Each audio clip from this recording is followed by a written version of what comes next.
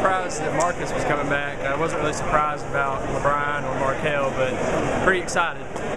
If every game's not full next season, I mean that's bad, because this is probably the best team that's going to come through Stillwater in a long time, probably since we went to the Final Four about 10 years ago. So it should be packed every night, and I'll definitely be there. I'm just really excited about it because I absolutely love basketball, and getting to watch them for my freshman year just got me so excited about it. And of course we all don't want to see them leave, so getting to see all of them come back just gets all of us so excited for next year and the new season that we're going to get Gallagher-Iba all rowdy for. So we're all just really excited.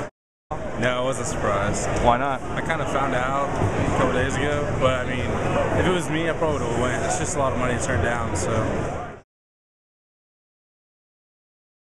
I'm really excited. Being an OSU student, it's going to be great bringing the Rowdy back next year. I'm from Flower Mounds, grew up watching Marcus Smart, and excited to have him back. I think our chances are looking really good. We're going to have a lot of the same players coming back, and key players, and we're going to have a good season next year.